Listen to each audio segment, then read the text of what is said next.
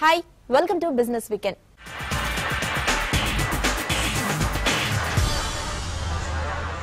ఈ వారం దేశీయ మార్కెట్లు నష్టాలను చవిచూశాయి. డాలర్తో పోలిస్తే రూపాయి బలహీనపడటం, క్రూడ్ ఆయిల్ ధరలు పెరగడం ఈ వారం దేశీయ మార్కెట్ల సెంటిమెంట్ ను బలహీనపరిచాయి. దీంతో పాటు Maruti Suzuki, G entertainment, HDFC bank, ICICI bank వంటి హెవీ వెయిట్ స్టాక్స్ అమ్మకాల ఒత్తిడికి లోనయ్యాయి. దీంతో వారం మొత్తం మీద సెన్సెక్స్ 361 పాయింట్లు, నిఫ్టీ 126 పాయింట్లు, బ్యాంక్ నిఫ్టీ 341 పాయింట్లు నష్టపోయాయి.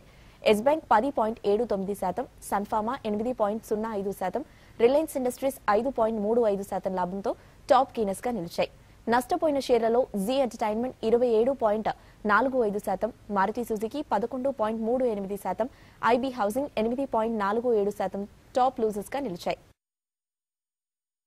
ఇక ఈ వారం స్టాక్ మార్కెట్లపై విశ్లేషణ, అలాగే మీడియం టర్మ్ లో ఏ స్టాక్స్ ను కొనుగోలు చేయొచ్చు అన్న అంశంపై కార్వి ఫండమెంటల్ అనలిస్ట్ అరవింద్ విశ్లేషణను ఇప్పుడు చూద్దాం. ఈ వీక్ అంతా almost it has been an eventful week అని చెప్పుకోవచ్చు అండి. మార్కెట్స్ ఆల్మోస్ట్ ఎర్నింగ్స్ సెంట్రిక్ గా మూవ్ అవ్వడం చూసాం మనం. ఏ కంపెనీస్ కి ఏదైతే ఎర్నింగ్స్ రిపోర్ట్ చేశారో ప్రాఫిట్ మంచిగా వచ్చిన కంపెనీలకు పెరగడం అండ్ మిగతా కంపెనీలు తగ్గడం, and especially Reliance leading the front అనేది డెఫినెట్లీ చెప్పుకోవచ్చు అండి. ఓవరాల్ గా రిలయన్స్ కూడా వాల్యూ యాంగిల్లో చూస్తే, వాల్యూ అన్లాక్ యాంగిల్లో చూసుకుంటే చాలా పాజిటివ్ గా కనబడుతుందండి. ఇప్పుడున్న ప్రైస్ లో కూడా చాలా స్ట్రాంగ్ గా ఉండడం చూసాం మనము.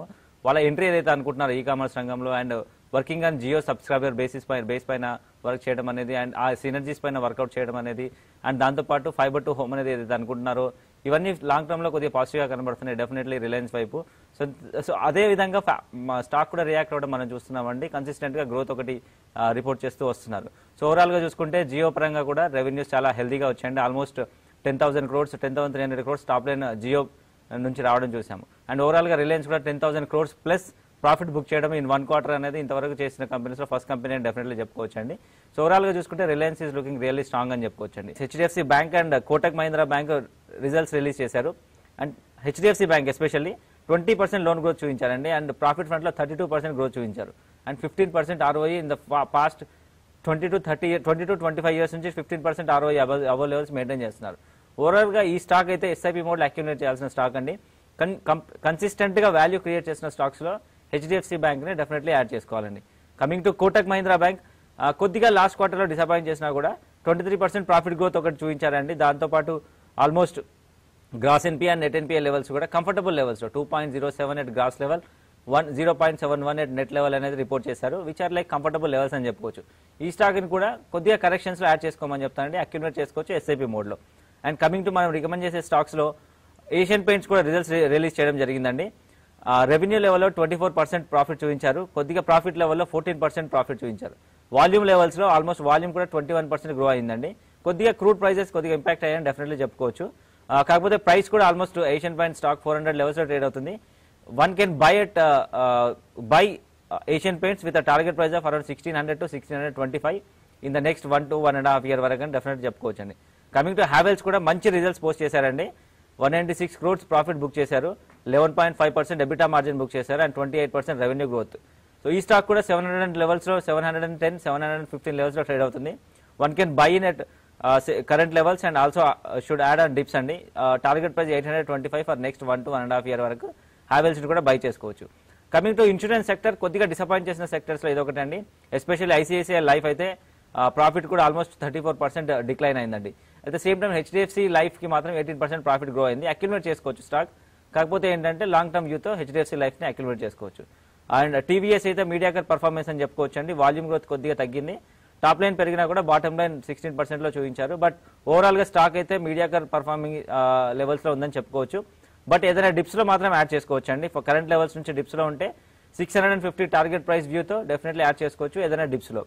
And coming to ఐటీసీకి cigarette performance అయితే తగ్గిందండి. కాకపోతే హోటల్స్ దగ్గర నుంచి కానివ్వండి, పేపర్ సెగ్మెంట్ నుంచి గ్రోత్ అక్యుములేట్ అవుతుంది కాబట్టి డెఫినెట్లీ వాల్యూ యాంగిల్లో అయితే అక్యుములేట్ చేసుకోవచ్చు ఐటీసీని.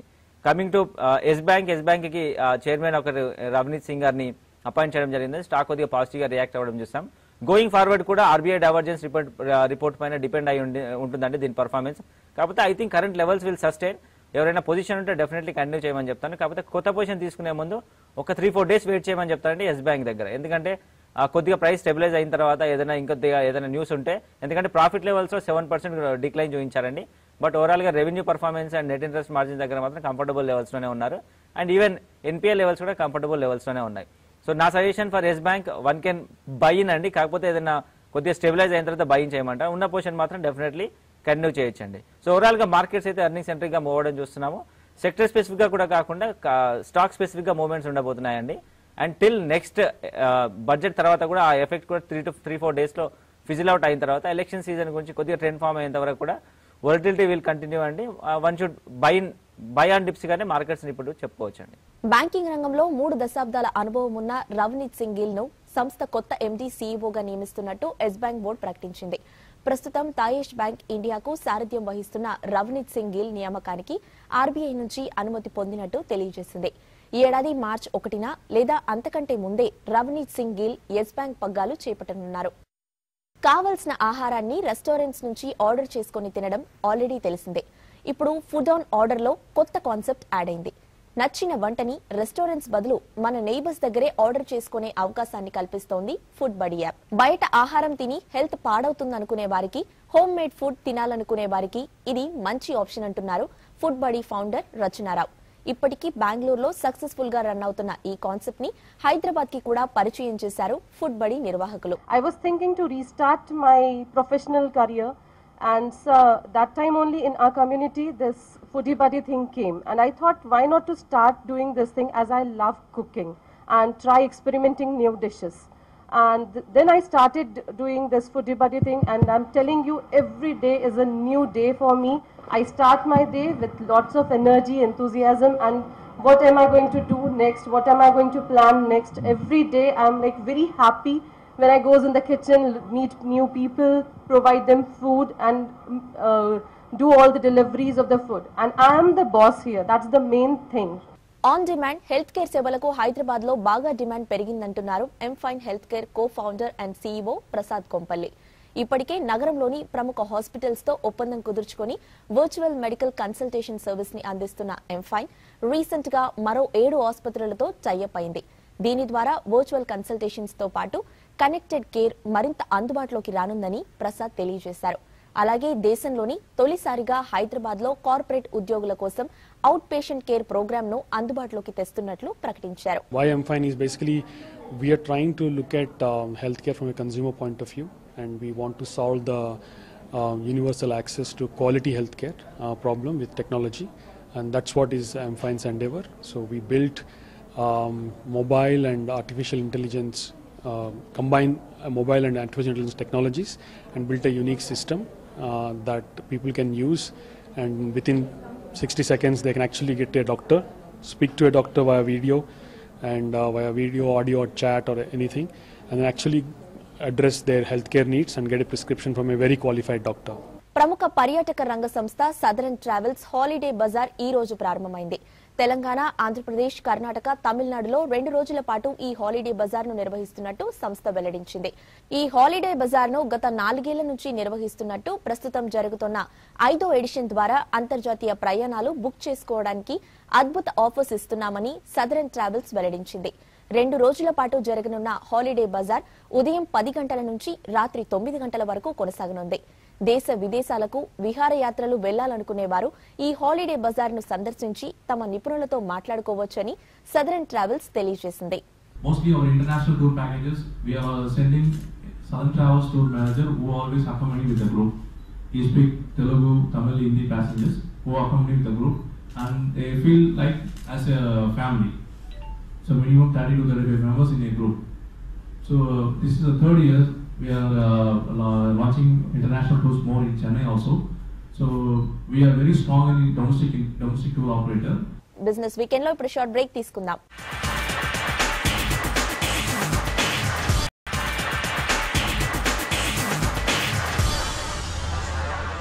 Welcome back to business weekend.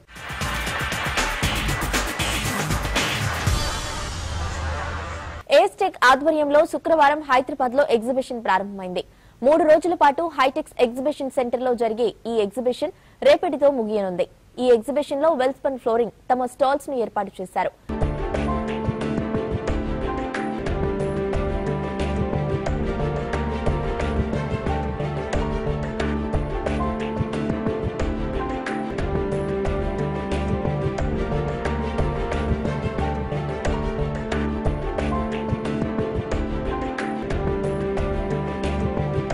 ఇంటికంతం flooring, post look రావాలి అన్నా, సింప్లీ సూపర్ గా ఉండాలనుకున్నా tiles they key role. Flooring finishing ఎంత అద్భుతంగా ఉంటే ఇంటికంత కళ. అందుకే ఇంటీరియర్ డిజైన్ లో ఫ్లోరింగ్ కే టాప్ ప్రయారిటీ ఇస్తున్నారు. ఆర్కిటెక్ట్స్ పక్కన పెట్టి మరీ ఫ్లోరింగ్ డిజైన్ చేయించుకుంటున్నారు. దీన్ని గమనించే ఫ్లోరింగ్ విభాగంలోకి అడుగుపెట్టింది Welspun group. Welspun is around 22,000 crore company, present into textile, big diameter pipes, and then steels, infrastructure, and now we are venturing into flooring business. Textile రంగంలో దూసుకుపోతున్న గుజరాత్ కు చెందిన వెల్స్పన్ గ్రూప్ ఫ్లోరింగ్ విభాగంలోకి వ్యాపారాన్ని విస్తరించింది. హైదరాబాద్ లో మ్యానుఫ్యాక్చరింగ్ యూనిట్ ను ఏర్పాటు చేసిన వెల్స్పన్ ఈ యూనిట్ నుంచే ఫ్లోరింగ్ కు కావాల్సిన వివిధ రకాల టైల్స్ ను తయారు చేస్తోంది.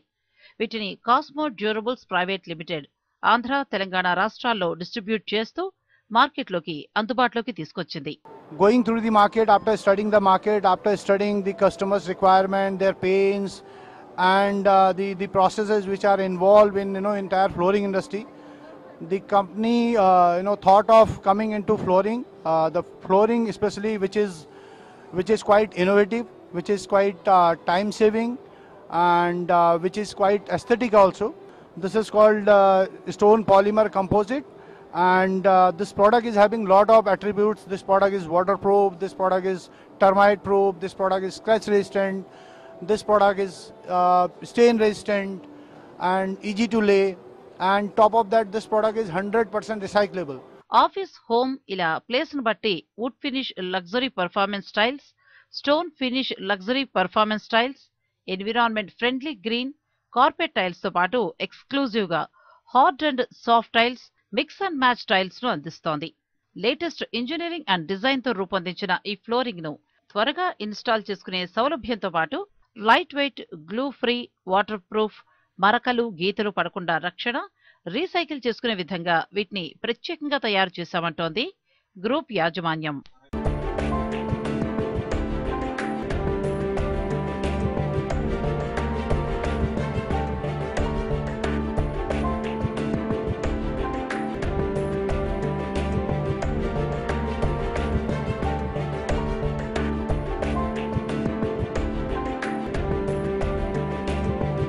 మూడు రోజుల పాటు హైదరాబాద్ లో జరిగిన ఎంఎస్ఎంఈ ఎక్స్పో 2019 విజయవంతంగా ముగిసింది. జీడిమెట్ల ఇండస్ట్రీస్ అసోసియేషన్ ఆధ్వర్యంలో జరిగిన ఈ ఎక్స్పోకు భారీ సంఖ్యలో సందర్శకులు హాజరయ్యారు. ఈ ఎక్స్పోలో 140కు పైగా స్టాల్స్ ను ఏర్పాటు చేసిన ఎంఎస్ఎంఈ సంస్థలు తాము తయారు చేసిన వినూత్న ఉత్పత్తులను ప్రదర్శించాయి. TV5 ఎక్స్పోకు మీడియా పార్ట్నర్ గా వ్యవహరించింది. మా ఎగ్జిబిటర్స్ అందరూ సంతోషంగా ఉన్నామని, వాళ్ళకి నంబర్ ఆఫ్ విజిటర్స్ వచ్చిన వాళ్ళు చాలా ఎక్కువ మంది వచ్చారు. మాకు సంతోషపూర్వకంగా ఉంది. వచ్చిన వాళ్ళు ఎక్కువ మంది ప్రోడక్ట్ గురించి తెలిసిన వాళ్ళు వచ్చారని, జనరల్ పబ్లిక్ కూడా ఎక్కువ ప్రోడక్ట్ తెలిసిన వాళ్ళు వచ్చారని చెప్పి వాళ్ళు మాకు విషయాలు చెప్పారు. Almost around 5,000 members we had walk-ins to this place, and about 40 to 50 stall owners have booked orders for the next the financial year and this financial next financial years. వాళ్ళు ఆర్డర్స్ బుక్ చేసుకున్నారు. వాళ్ళందరూ కూడా ఆనందంగా ఉన్నామని చెప్పారు. So number of units చక్కగా వాళ్ళ products exhibition చేయడం జరిగింది. It's a very essential also. మన హైదరాబాద్లో కానీ చుట్టుపక్కల కానీ ఏం చేస్తున్నారు, ఎలా చేస్తున్నారు అనేది మనకి అవేర్నెస్ ఉండదు. బట్ ఈ ఎక్స్పో ఉండటం వల్ల మన పక్కవాడు కానీ దూరంగా కానీ ఏం చేస్తున్నాడు, మనం దాంట్లో ఏం పికప్ చేయగలం, మనం ఏ సేల్ చేయగలం అన్నది మనకి దీనివల్ల మన అవగాహన వస్తుంది. ఈరోజు మేము ప్రతి 2 సంవత్సరాలకు ఒకసారి కండక్ట్ చేస్తున్నాం. ఇది 3వసారి కండక్ట్ చేస్తాం. 2015లో చేసాం, 2017లో చేసాం, ఇప్పుడు 2019లో చేస్తున్నాం. ఈ ఆల్మోస్ట్ ఆల్ మాకు వచ్చే కొత్త టెక్నాలజీ, అప్డేట్ టెక్నాలజీ ఒకటి మా మెయిన్ కాన్సెప్ట్ అనమాట. ఈ స్మాల్ స్కేల్ ఇండస్ట్రీస్ అనేది కూడా యాక్చువల్గా ఎక్కడ ప్రొడక్ట్ మార్కెటింగ్ కూడా కొంచెం కష్టం కాబట్టి ఇటువంటి ఎగ్జిబిషన్స్లో వాళ్ళ టెక్నాలజీ, వాళ్ళ మార్కెటింగ్ అవి తెలియటం ఇక్కడ ఇంపార్టెన్స్ అదనమాట. మార్కెట్లో సందడి చేయడానికి టాటా మోటార్స్ కి చెందిన మరో కార్ రెడీ అయింది. ఎస్యూవీ విభాగంలో ఎప్పటి నుంచో ఎదురు చూస్తున్న హ్యారియర్ ను టాటా మోటార్స్ లాంచ్ చేసింది. Tata Motors flagship model car గా పాపులర్ అయిన Harrier ఎస్యూవీని land rover omega platform పై డిజైన్ చేశారు.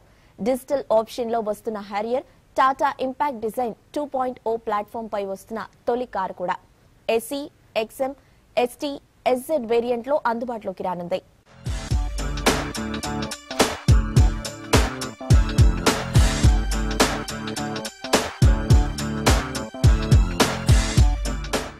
I think it's a very important day today for us at Tata Motor when we preview the first car on the Omega architecture. Omega architecture is our gold standard SUV platform, and on this we are launching the first car. Some time back we had announced that going forward Tata Motor will have two vehicle platforms, Alpha and Omega. And today we are very pleased that first we are launching the first car on Omega architecture in Hyderabad. And this is a true thoroughbred SUV which is powered by a 2-liter engine, a 2-liter Cryotech engine which gives it an enormous torque of 350 Nm, which makes it among the most powerful cars in this segment. Hyderabad మరో property షోకు వేదిక కానుంది. ఇప్పటి వరకు 6 property షోలను నిర్వహించిన క్రెడాయ్ హైదరాబాద్ వచ్చే నెల 15 నుంచి 3 రోజుల పాటు హైటెక్స్ లో 7th ఎడిషన్ ప్రాపర్టీ షోను నిర్వహించడానికి ఏర్పాట్లు ప్రారంభించింది. B2B థీమ్ తో ఏర్పాటు చేస్తున్న ఈ ప్రాపర్టీ షోలో నిర్మాణ సంస్థలు, మెటీరియల్ వెండర్స్, మ్యానుఫ్యాక్చరర్స్, కన్సల్టెన్సీలు స్టాల్స్ ను ఏర్పాటు చేయనున్నట్టు క్రెడాయ్ ప్రతినిధులు తెలియజేశారు.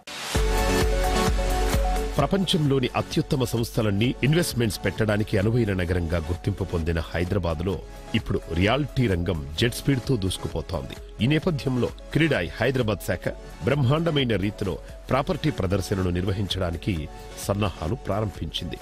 వచ్చే ఫిబ్రవరి 15వ తేదీ నుంచి 17వ తేదీ వరకు జరిగే ఈ ఎగ్జిబిషన్ లో అన్ని ప్రముఖ రియాలిటీ సంస్థలు పాల్పంచుకోనున్నాయి. ప్రతిసారి లాగానే ఈసారి కూడా ఒక ప్రెస్టీజియస్ ప్రాపర్టీ షో కండక్ట్ చేస్తున్నాం హైటెక్ సిటీలో 15th, 16th, 17th of February.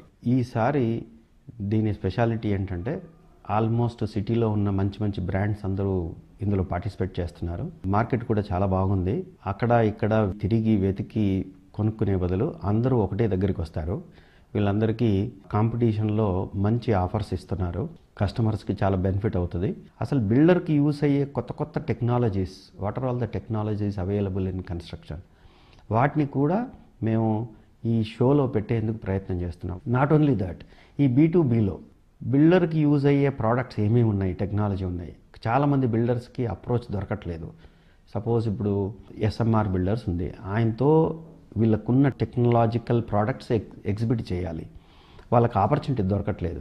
ఇప్పుడు ఏం చేస్తున్నామంటే ఎవరెవరైతే వెండార్స్ మన దగ్గర పార్టిసిపేట్ చేస్తారో వాళ్ళకి అనుకున్న బిల్డర్స్తోని సపరేట్గా meetings పెట్టిస్తున్నాం. So that it is encouragement for all our vendors. వాళ్ళ ప్రోడక్ట్స్ ఎగ్జిబిట్ చేయడమే కాకుండా మా వెండర్స్ అందరినీ ఎంకరేజ్ చేస్తున్నాం, పార్టిసిపేట్ చేసి మీ కొత్త టెక్నిక్స్, టెక్నాలజీస్ ఎగ్జిబిట్ చేసి మాకు ఎలా యూజ్ అవుతాయో ఎక్స్ప్లెయిన్ చేసి మీ మార్కెట్ పెంచుకోండి అని మనం ఫెసిలిటేట్ చేస్తాం. ఎవ్రీ టైం లాగానే ఒక ప్యానల్ డిస్కషన్స్ పెడుతుంటాం. ఈసారి కూడా ప్యానల్ డిస్కషన్స్. అసలు మన సిటీలో కొత్త ఇన్ఫ్రాస్ట్రక్చర్ ఏమేమి వస్తుంది అది లైవ్ TV5లో లైవ్ వచ్చేట్టుగా ప్యానల్ డిస్కషన్స్ పెడుతున్నాం. సిటీ మొత్తానికి వాటర్ ప్రాజెక్ట్ ఒకటి బ్రహ్మాండమైన ప్రాజెక్ట్ వస్తుంది. సో అది వీఆర్ రిక్వెస్టింగ్ దానకిషోర్ గారిని అది ఎక్స్ప్లెయిన్ చేయమని చెప్తున్నాం. అది ఎలా యూజ్ అవుద్ది, వాటర్ ప్రాబ్లమ్స్ని ఎలా అరికడతారు. నాట్ ఓన్లీ దట్, అదొక్కటే కాకుండా కొత్త ఇన్ఫ్రాస్ట్రక్చరల్ ప్రాజెక్ట్స్, ఇప్పుడు RRR ఉంది, RRRతో బెనిఫిట్స్ ఏంటి, 2 రింగ్ రోడ్ల కనెక్టివిటీ రోడ్స్ ఏమేమి వస్తున్నాయి, ఇవన్నీ ఎక్స్ప్లెయిన్ చేసేందుకు ఎవ్రీ వింగ్కి సంబంధించి IAS ఆఫీసర్స్ని తీసుకొచ్చి ఈ ప్యానల్ డిస్కషన్లో ఓ డిస్కషన్ పాయింట్ లాగా పెడుతున్నాం. సో మెనీ కొత్త కొత్త టెక్నిక్స్, కొత్త కొత్త సబ్జెక్టులు, మన హైదరాబాద్ ఎలా డెవలప్ అవుతుంది ఈ ప్యానల్ డిస్కషన్స్లో పెట్టి లైవ్లో పెడుతున్నాం. అక్కడ ఉన్న విజిటర్కి కూడా యూజ్ అవుతుంది. ఇవే బులెటిన్ విశేషాలు. మరో ఎపిసోడ్తో మళ్ళీ కలుద్దాం. Until then keep watching TV5.